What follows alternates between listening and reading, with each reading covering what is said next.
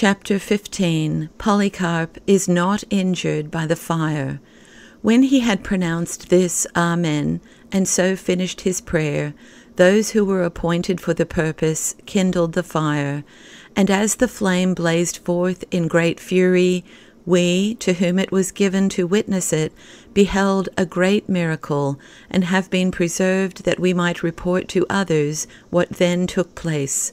For the fire, shaping itself into the form of an arch, like the sail of a ship when filled with the wind, encompassed as by a circle the body of the martyr.